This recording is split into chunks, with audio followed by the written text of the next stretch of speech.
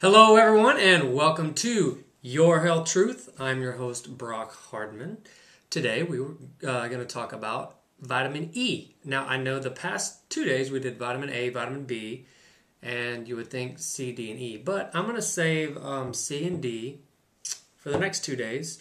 I want to save the best for last. And I apologize. I know vitamin A and vitamin B and probably today's vitamin E are not particularly the most interesting vitamins, but the next two will be. So apologize if you think they're boring, but they're necessary. So today is vitamin E, and it's basically also called alpha tocopherol, and that's the natural version. Now, most people will go to the health food store and they'll get vitamin E synthetic version. They don't know that they're getting the synthetic version.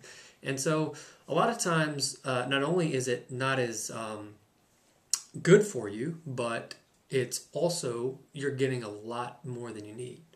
So vitamin E is one of those that's, it's fat soluble. So vitamins A, D, E, and K are the fat soluble vitamins, just so you know. And vitamin E is a fat soluble, so it stores in your fat, and so it can accumulate. And it's really one of those tricky vitamins that there's been a lot of research done, and there's really no conclusive answer as to how much you should take a day. There's a lot of sites and a lot of different practitioners that will say take 200 IU. Some will say take 800. There's even some that will say take 1600. I mean, it's all over the board.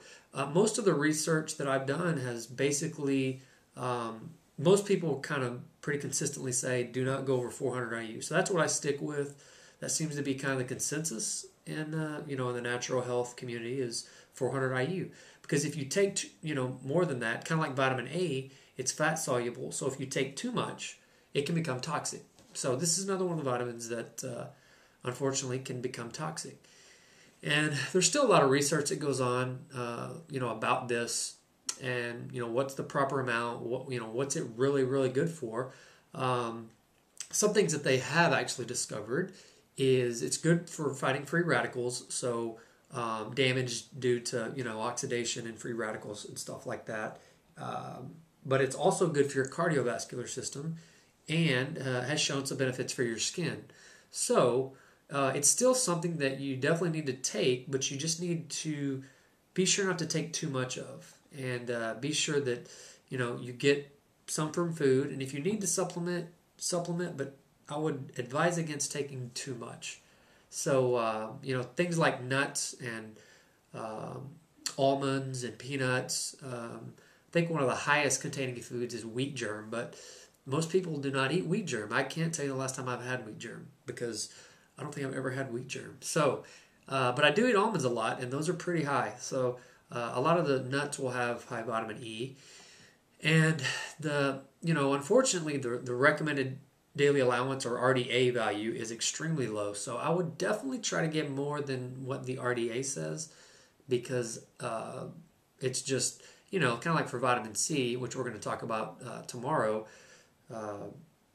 I want to get into that. Basically, the recommendation of vitamin C is 60 milligrams, which is enough to prevent scurvy, and that's what it was based on back in the day. So, it's just the evidence is inconclusive. Most of them are synthetic. So, if you're going to buy a supplement, I would make sure that it's natural.